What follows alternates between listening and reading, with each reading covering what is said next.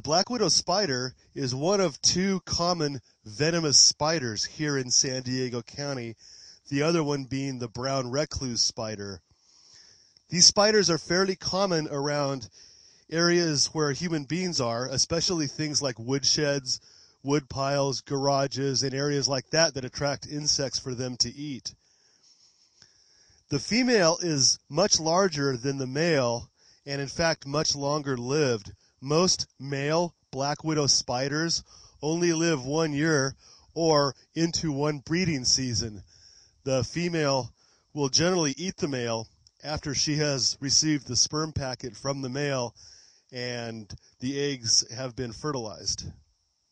The spider that we're going to photograph is right down in here, underneath these logs and stuff. She's hiding in the shade, and in fact she's hanging upside down.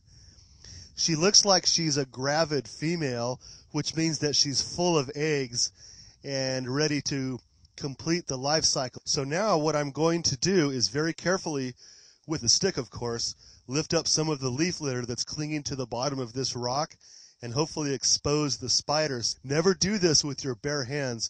These spiders are extremely venomous.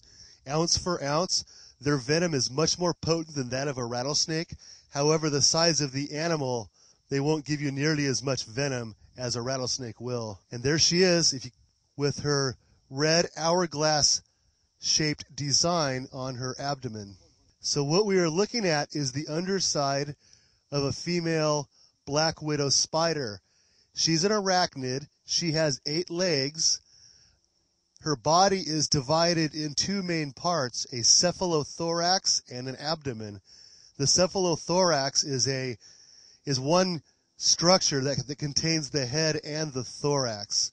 And then, of course, the abdomen is where all the eggs, etc., come from. And so right now I'm going to point with a stick at her abdomen, and you can see the red hourglass right there. She's actually being very good right now, kind of just hanging out and letting us photograph her. We're now looking at the top of her abdomen, if you will. And as you can see, she's got 8 legs. Whoops. 4 legs per side. And then you'll see 2 smaller structures that come out of the front of her head. Those are pedipalps.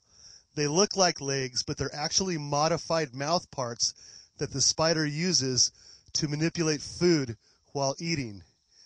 So she's in a defensive mode right now. She doesn't know what's going on. She doesn't know if I'm a predator or what. She's starting to become a little bit agitated. So I'm going to keep my fingers far away from her to avoid an accidental bite. She has spinnerets on the back of her abdomen, just like all spiders do. And that, of course, has the silk-producing glands within them. And that's how spiders spin webs. But also as a method of locomotion. Spiders will spin webs and drop from them. And so we're hoping when she gets to the end of the stick, she'll drop down to the ground using her web. There she goes.